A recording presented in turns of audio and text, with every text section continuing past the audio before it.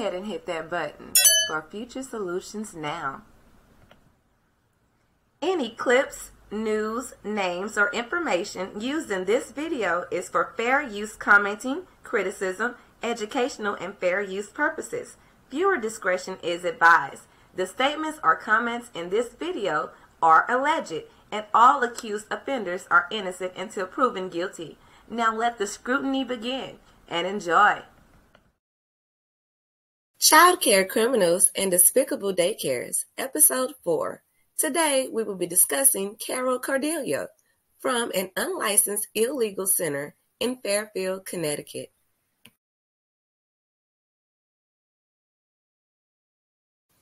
Let's have a nice stare at this compassionless baby drugger and killer.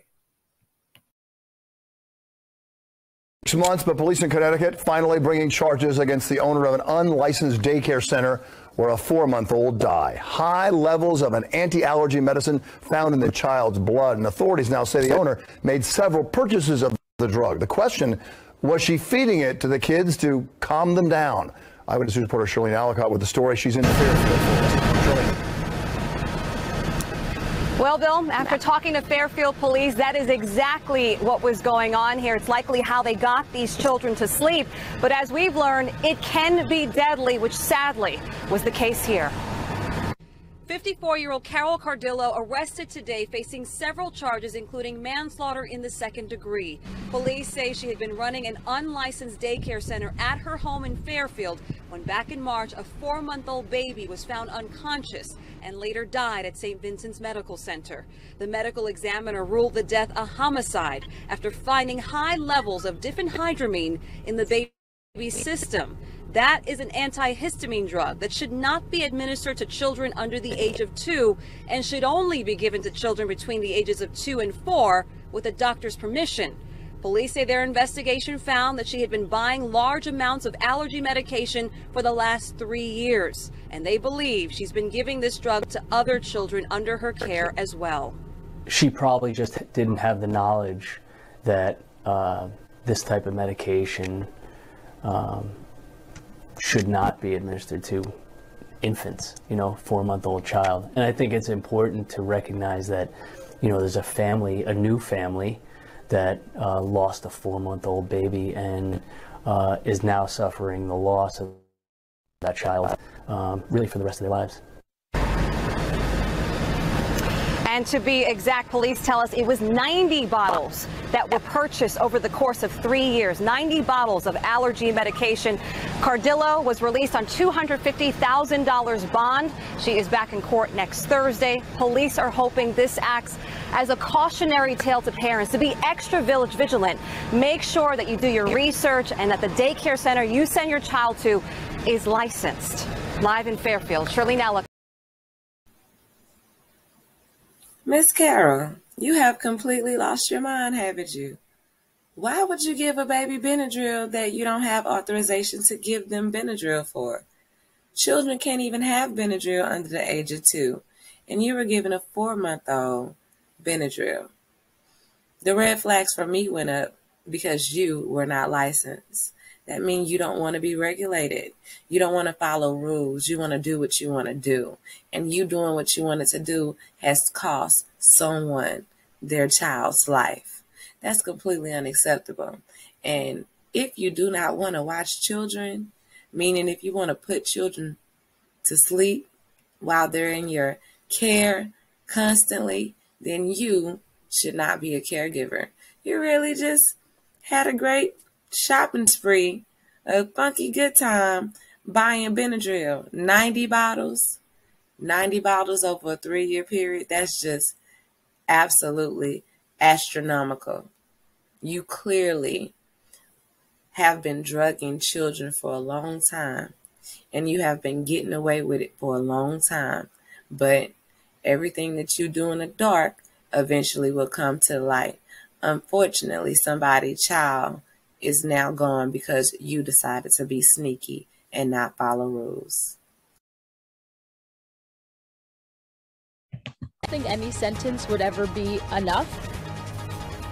The mother of a 4-month-old who overdosed and died from an over-the-counter medicine tonight speaking out after the child care facility's owner is sentenced. Good evening, everyone. At 6 o'clock, I'm Bill Ritter. And I'm Liz Cho. Cardillo was sentenced today to prison for 2.5 years for the death of a baby in her unlicensed daycare in Fairfield, Connecticut. Little Adam Siegel died from an overdose of Benadryl. Today, his parents were in court for the sentencing. Here's Eyewitness News reporter Marcus Solis. They hugged and celebrated justice for Adam, but there were plenty of tears as well. Grieving parents who today saw the woman responsible for their son's death sentenced to prison. Whether it was 1 year or 5 years or 10 years, her sentence has a start and end date. Our sentence without Adam is forever. In March 2016, 4-month-old Adam Siegel died after becoming unresponsive in the Fairfield home being run as an illegal daycare center. Initially, it was believed he was a victim of sudden infant death syndrome, but an autopsy revealed an overdose of Benadryl in his system, 9 times the allowable amount. The investigation revealed Carol Cardillo had purchased 90 bottles of Benadryl over a 3-year period. In November, she pleaded no contest to manslaughter. I want the court to know that I am very sad that this happened to a beautiful little boy. He was a beautiful little boy. Cardillo will serve 2.5 years in prison and 5 years probation. In court, the Siegels spoke of the unending pain of losing their son and anger over Cardillo's lack of remorse. We've seen the way that she looks at us. We've seen the way that her friends and her family look at us. There is nothing but disdain in her eyes. We've been very, very shocked by just her demeanor. The judge acknowledged this case was never about intent, rather Cardillo's, quote, very reckless behavior that led to a death that was 100% preventable.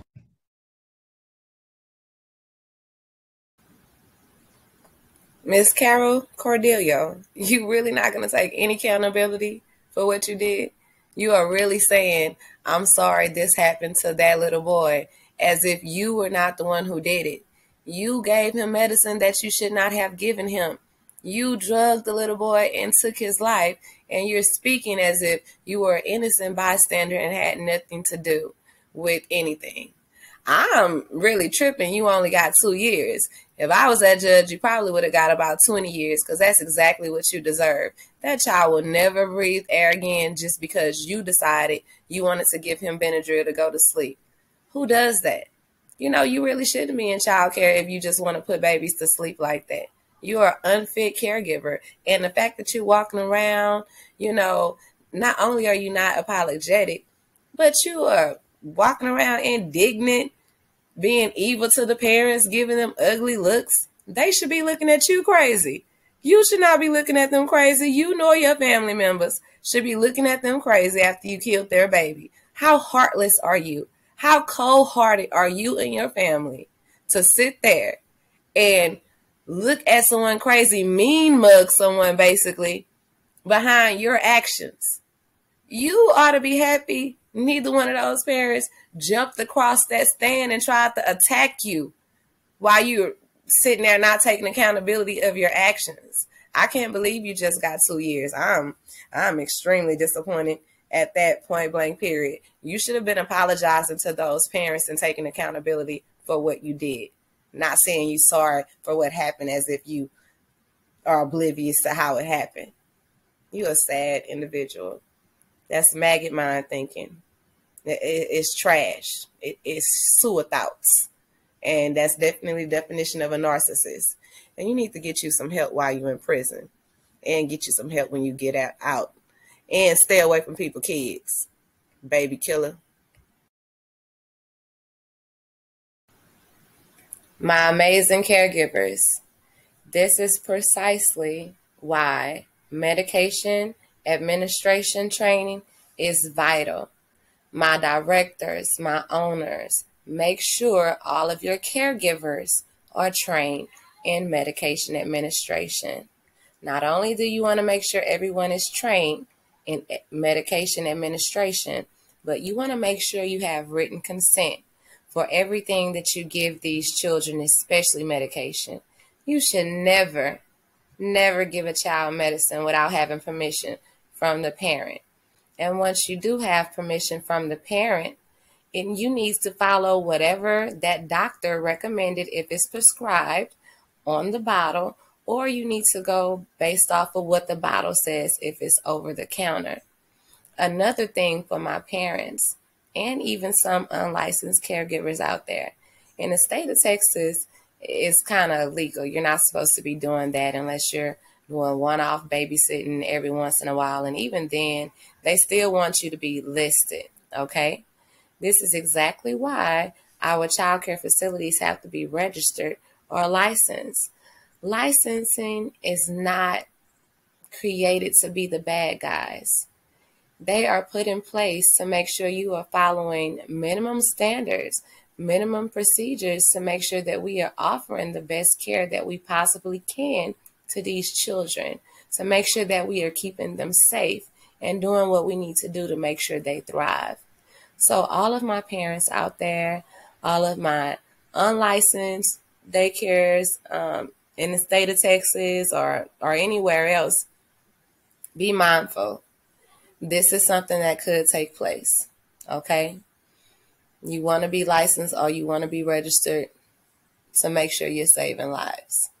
You want to make sure you have medication administration training for everyone who is caring for a child in your facility.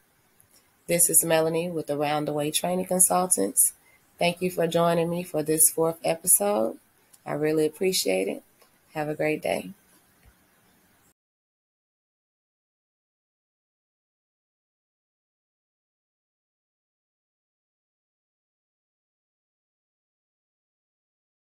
Created using Powtoon.